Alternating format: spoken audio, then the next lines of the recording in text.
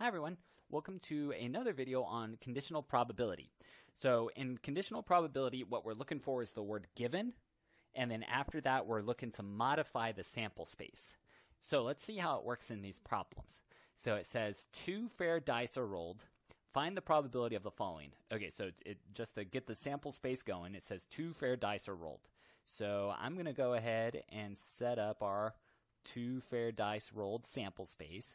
So 1, 2, 3, 4, 5, 6. 1, 2, 3, 4, 5, 6. And then from here we do add them. That's why I put the little plus there. So 2, 3, 4, 5, 6, 7.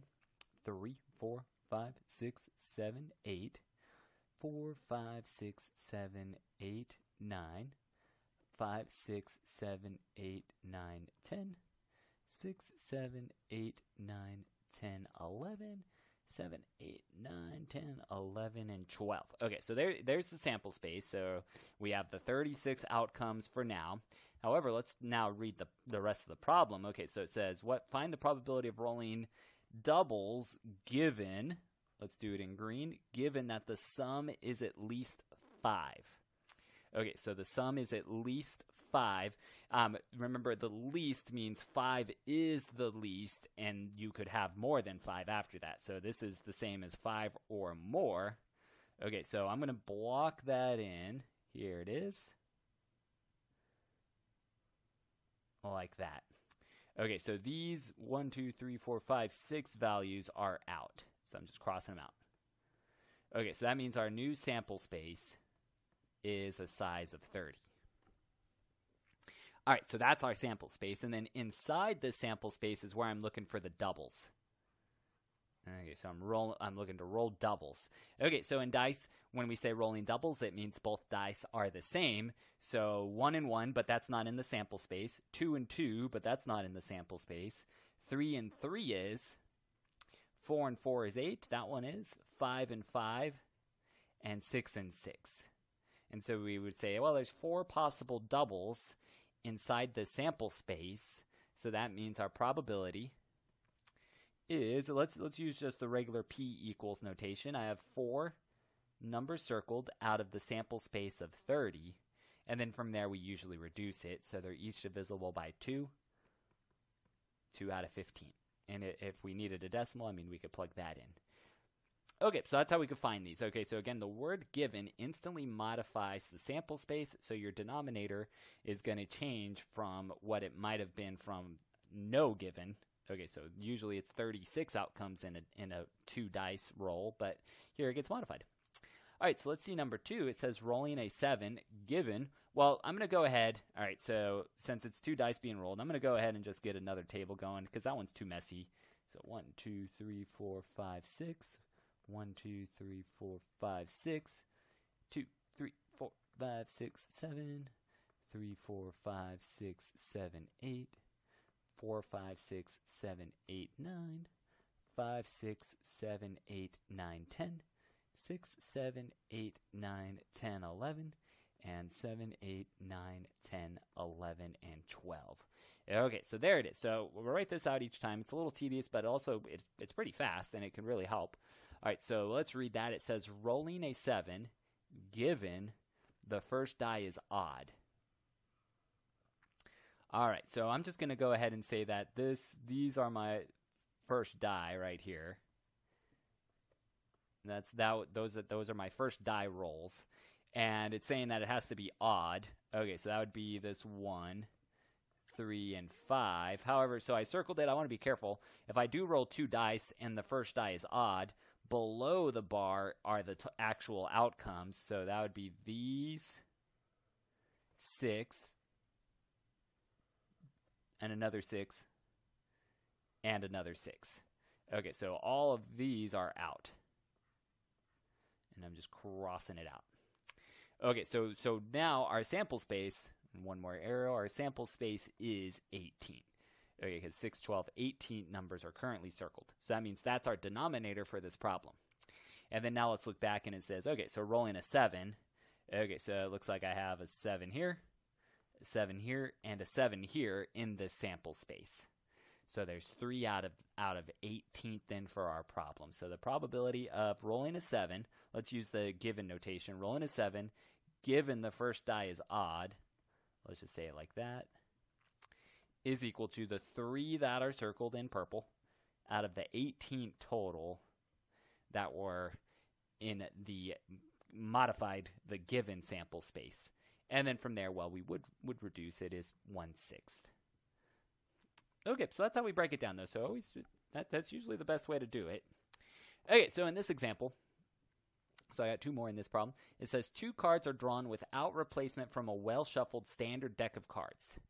Find the probability that the second card is a red card given that the first card is a heart. Okay, so the way that we want to break this down, so I don't think I want to write all 52 cards. I want to just break down this given statement. So they're saying given the first card is a heart. So initially we had 52 cards, but we're going to take away 1 heart. Okay, because they're saying the first card that is drawn is a heart. So 52 cards, but we're going to take away, oops, that says tag, take away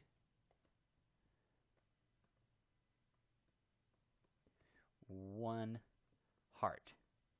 And note, hearts are red.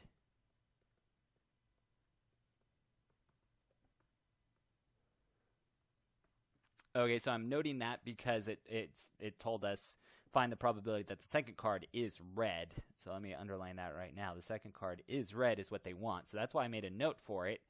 Okay, so that means our new sample space is really 51 for this problem, because we had 52 cards, but we're taking away 1 of them, and it happens to be a heart. Well, there were 26 reds to start, but we're taking away 1 of them, because if we take away 1 heart, that means that we are also taking away 1 red. So 26 red cards minus 1 red card. Okay, so that means we should now have, so I'm going to write this as the number in our event is really just 25. So 26 minus 1 is 25. And then from there, well, I can just put these 2 together as my probability, 25 out of 51. That's it. Okay, so with this one, I'm just breaking it down into words instead of writing out the sample space. That can be useful on problems with cards. I would not recommend it on the dice problem like from above. Okay, so let's see one other in this video. So here we've got 50 people were randomly chosen when leaving a carnival. They were asked if they rode the Ferris wheel. The results are recorded in this table. Let E1 represent a person under 20 years old, and E2 represent riding the Ferris wheel. Okay, so E1, I'm just going to mark that. So this is under 20, which means the complement, so just kind of filling in the table. So under 20 years old, the complement, not E1, would be 20 or older, just to get things marked right now. And then they say E2 represents riding the Ferris wheel. Okay, so I'm going to say just ride for short. The complement then would be to not ride it. Not ride for short. Okay, so there they are. And then with these tables, it's usually best to go ahead and get the totals in each direction here. Okay, so I'm kind of doing it a little weird. There we go. Oh, okay, so there we go. So probably total should be right there. Total, to make it a better looking table. Okay, anyway, so total, well, we could add vertically 29. We could add vertically 21. And then we could add horizontally, that's 28. And then that's 22. Adding vertically and adding horizontally for these last ones should be the same number, and it is 50. Okay, so that's the 50 people that were randomly selected in this survey. All right, so now that we have this table marked up all sorts of nice and based on what they wrote, now we can find whatever probability. Here's where they gave the notation immediately. So if it helps, we could write it in words. So the probability that they are 20 or older given E2 is riding the Ferris wheel. So let's just say ride. Okay, so the given part is what's important for us. Okay, so that's telling us use the number of people that rode the Ferris wheel as the sample space. Okay, so I'm going to mark this table multiple times in this problem, so I will erase in between these numbers. Okay, so if you can't erase, I apologize, but just to save time, I'm going to use the erase after this problem. Okay, so we will use ride, so that's that 28 right there. So that's telling us that should be the denominator for this problem. And then in that 28, look at, and you can even we could actually have circled this whole thing like that. Okay, so in that 28, you're looking at the 20 or older.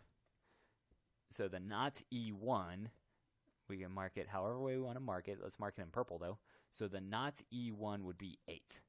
So it's saying 8 out of 28. And then from there, well, you can simplify. Okay, so you've got each of these is divisible by 4, so it would be 2/7. Okay, so there it is. Okay, so as soon as you see given, that's how we want to break it down. Okay, so let's look at this next one. And let me go ahead and erase those other ones right now. Okay, so if you need to, pause it, but there they are. Let's erase. Okay, so just so it's easier that I could reuse the same thing over again. All right, so in this problem, it says a person did not ride the Ferris wheel given. Okay, so given the person was at least 20 years old. Okay, so at least 20 years old is the 20 or older. Or older. So if I wanted to, I could write this using their notation as well. Okay, so a person did not ride the Ferris wheel is the not E2. Given the person was at least 20 or the 20 or older is marked as not E1.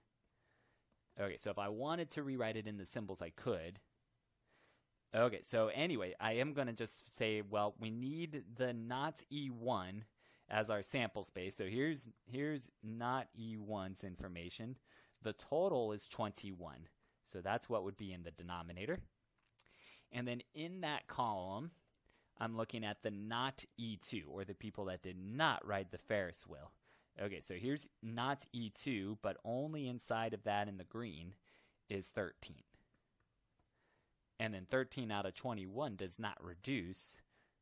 So that's going to be our final answer. You could change it into a decimal if you prefer. Okay, so that's how we break these ones down. Again, just mostly looking at modifying that sample space. All right, so let's look at these others. Actually, let's go ahead and let me go back to number 1 real quick. So in the previous video, I did mention there is a formula that you could use. It's here, but usually I don't use it because I don't think it's worth it. Notice every problem that I've done, I haven't needed it. But maybe just to show it, just in case, let's at least show this one. And I'm going to use the symbols to show how it could be done with the formula. Now, the way that I think of it, I just say, well, I know and's involved. It is both of those with the and. Oops, I said and then I didn't write the and symbol. Okay, so and. So it's the same letters that were in the given, just with and in between, and then over the probability of the second one, whatever the second letter is, so in this problem it's E2 is the second, that's what would go in the denominator. Okay, and so here's where we can find all of those probabilities. Okay, so the probability that the person, or the probability that it is E2, well, E2, here's E2, its total was 28 out of 50. Okay, so the probability of E2 was 28 E2 out of the total number of people surveyed was 50. And then the probability of E1 and E2, let me go ahead and erase those from the previous problem, and I'll highlight it this time. So the probability of not E1 and E2, well, here's not E1, here's E2, where they overlap. That would be the one highlighted part there. Okay, so that would be the 8 out of the total number of people surveyed would be 50. Okay, so notice that these probabilities depend on the total number of people surveyed, not any given yet, because we're applying the formula. Well, what's going to happen is the 50s cancel, and then it does give us the same thing. Okay, so I think it's just easier breaking it down the way that I did it the first time. But there is the formula. Sometimes it might be necessary to use the formula. I think it's kind of rare in most of our problems, and we can get away without it. But it's also available for you if you do want to try it out. Okay, anyway, with number 3 and number 4, it's kind of review. They're using and in this number 3. So the probability of and I could write and if I want to, just to mix it up. Okay, so remember the probability, and you could also use the words as well. I'm going to stick to just the symbols here, and let me mark it one more time with some colors. Okay, so the probability of E1 and not E2. Okay, so probability of E1. Here's the E1 information, just to box it. And not E2. Here's the not E2 information. Remember, and is telling you get the overlap. Well, that's where they're in common. So that means our numerator is 9 in this problem.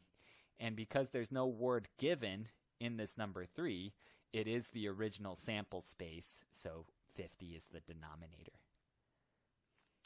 Okay, so that one had no given in it, so use the original sample space.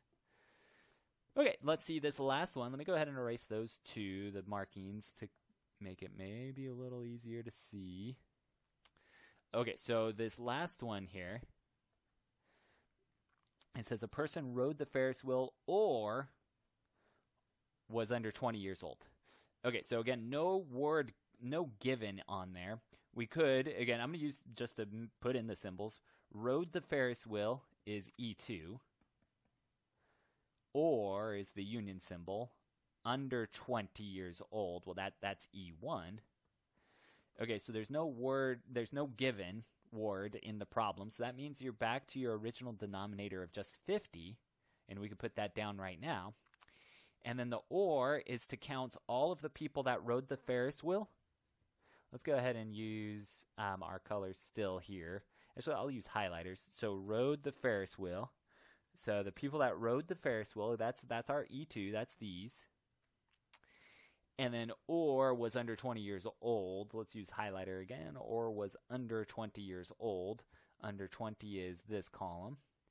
Remember, the or is to count anything that's marked. But be careful with the way you mark it, or that's how I'm going to do it. There is also the union rule, but I'm just going to say these were the 3 that are marked, so I don't want to use the totals in this problem because that means I would be adding too much. Those would be important for the union rule. Here I'm just using it like a Venn diagram where I'm counting just what's marked in each of those individual events, not the total of all of those events. Okay, so I'm going to do the 20 plus 8 plus 9.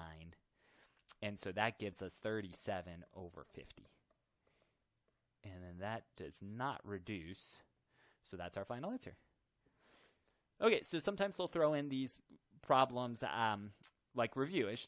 3 and 4 here on this problem where we'll review, and an or getting used. But still they're key words, so box them up just like we did. Given means you change the sample space, though. Okay, so that's it for our conditional probability. If you do have any questions, please let me know. Otherwise, thanks for watching, and I'll see you again soon.